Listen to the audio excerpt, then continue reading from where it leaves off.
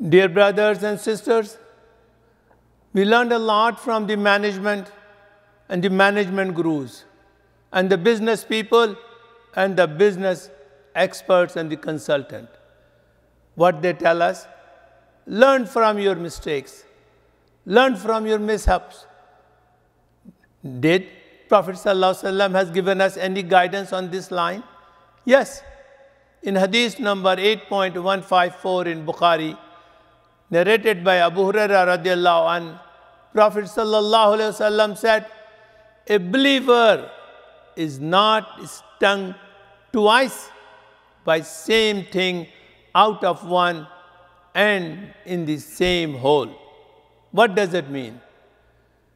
We should not suffer again and again and be cheated by again and again by the same person and by the same company, and we should not suffer from the same disease, and we should not commit and make the same mistake.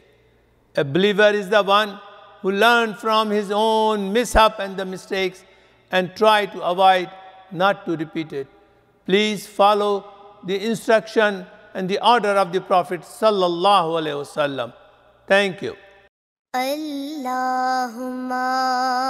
salli ala Sayyidina Muhammadin wa ala Ali